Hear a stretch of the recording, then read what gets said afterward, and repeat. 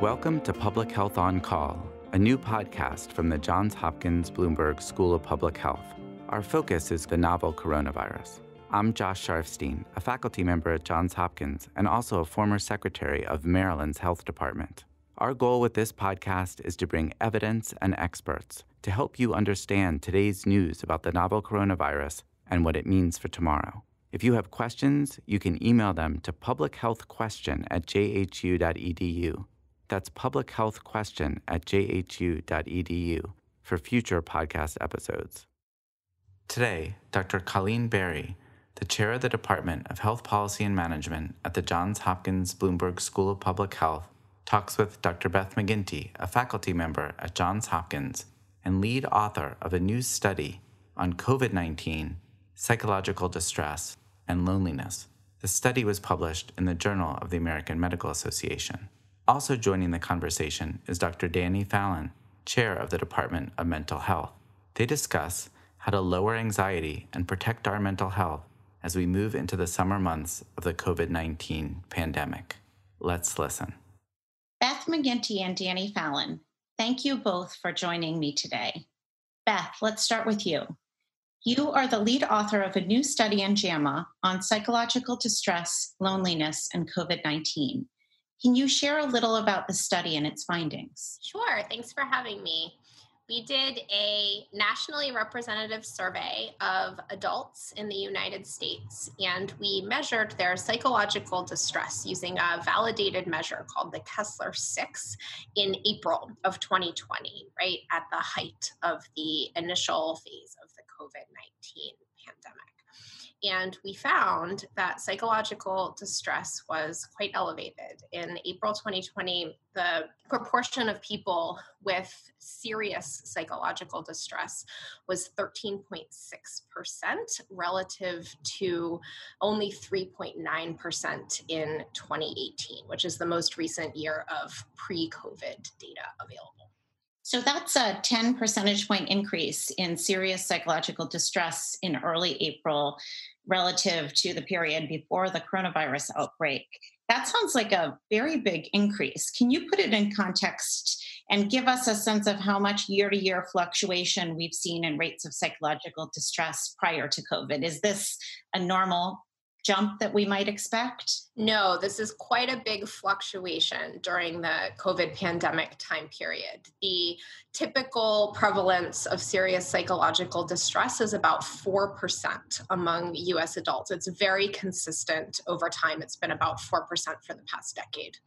So these findings about who experienced the largest increases in psychological distress were perhaps a bit counterintuitive. Given the number of elderly individuals who were social distancing alone, I might have expected that the largest increases in early April would have been among the elderly, for example. But that's not what you found, right? Correct. That's not what we found. I think many of us in public health were particularly worried about the elderly as we started social distancing and were worried about social isolation and loneliness in that group. But what we found was that actually the highest levels and the biggest increase relative to 2018 in psychological distress were actually among young adults, ages 18 to 29. We also saw very large increases among Hispanics and people living in low-income households. In contrast to that, we saw a much smaller increase among that older adult group. They went from about 4% prevalence of serious psychological distress in 2018 to about 7%. And what about rates of loneliness? How have rates of loneliness changed in the era of COVID-19, at least at the time period that you were looking at? Loneliness changed a lot less than psychological distress. I was a bit surprised by this finding, given the emphasis on social distancing and all of the dialogue around loneliness. But what we found was that in April 2020, about 14% of adults felt that they always or often were lonely. And in comparison, a national survey conducted in 2018 found that about 11% of US adults always or often felt lonely. So only a very small increase.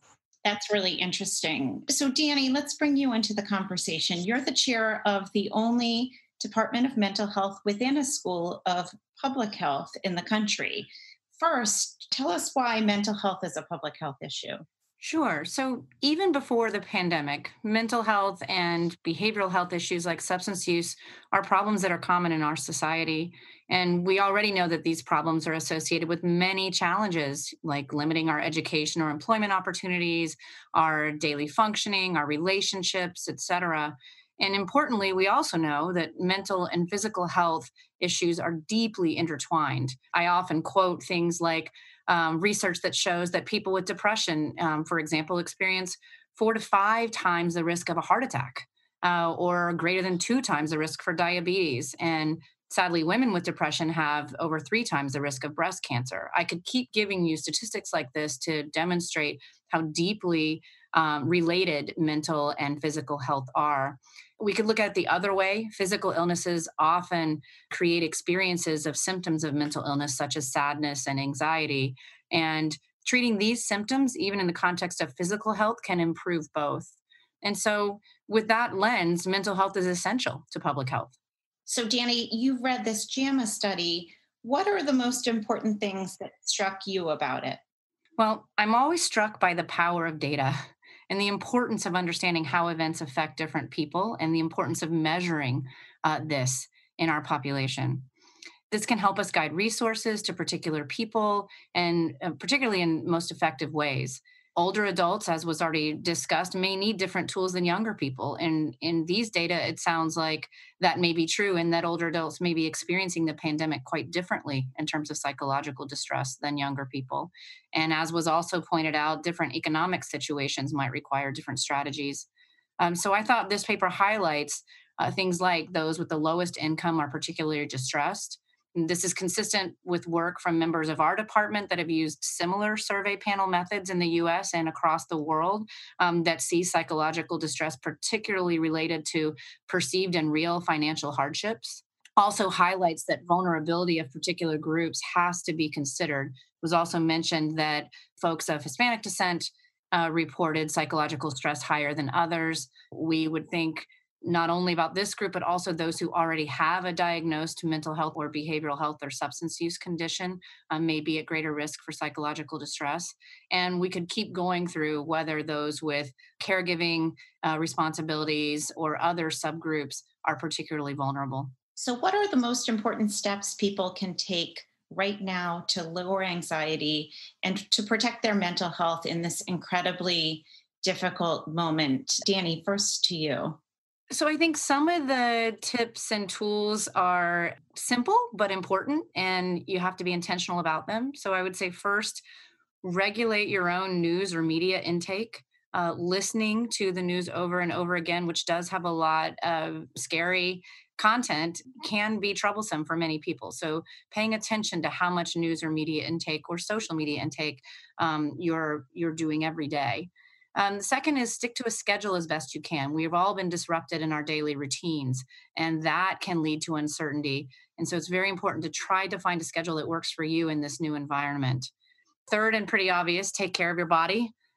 Some folks find meditation helpful. Many folks need to pay attention to their exercise, sleep, and eating and drinking during this time. Fourth, be aware of your own thoughts. If you find that you're starting to perseverate or think more often about the negative consequences of this pandemic, pay attention to that and try to give yourself some talk therapy to remind yourself of the balance and the positive things going on as well. And the last one I'll mention is find moments of happiness. Find things that you like to do. That seems simple, but can be hard to accomplish. So if you enjoy art or people or music, find ways to integrate that into your day. That can help quite a bit. Laura Murray in our department has done some excellent videos and other kinds of op-ed articles to really highlight some of these tools, both at the individual level, but also at the organizational level. And the Bloomberg School has information like this on its website about these kinds of resources. That was a great list. Beth, do you have any other thoughts? I agree. That was a great list. Maybe the only one that I would add is to think about creative ways to stay connected with the people in your lives. There's been a lot of talk about the negative effects of social distancing, but also the reality that what we're really doing is physical distancing, and that there are ways through Zoom or by telephone to stay connected. And so doing so is really important.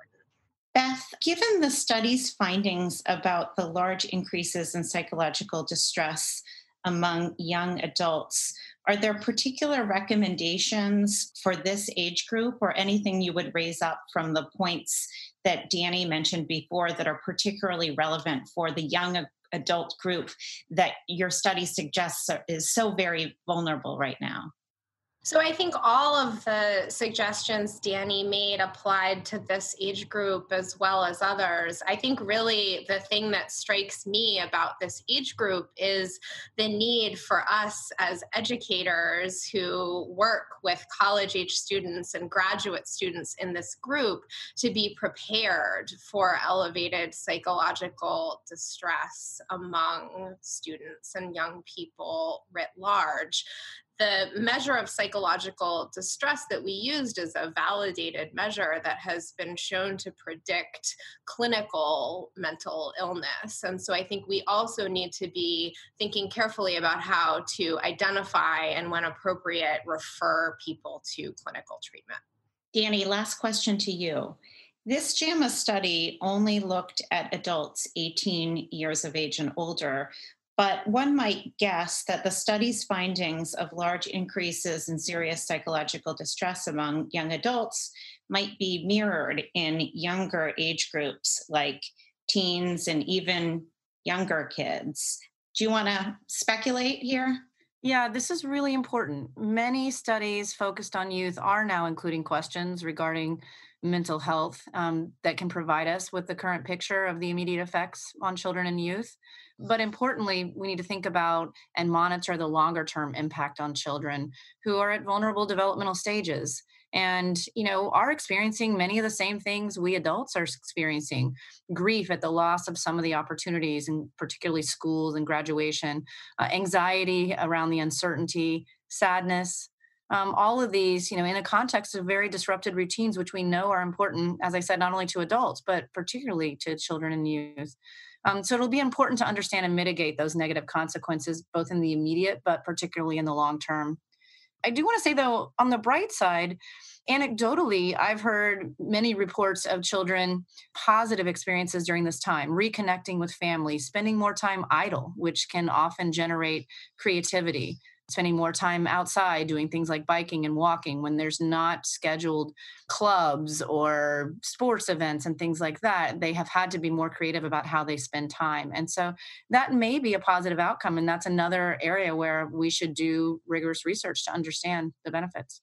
On that potential silver lining, and with the reminder of the need for research on the effects of COVID-19, I'm going to end. And thank you, Beth and Dani, so much for joining me today. Thank you, Colleen. Thank you.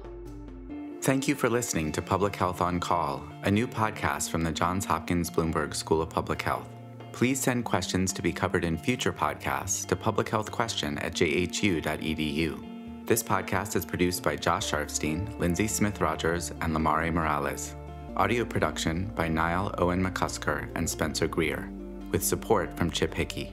Distribution by Nick Moran. Thank you for listening.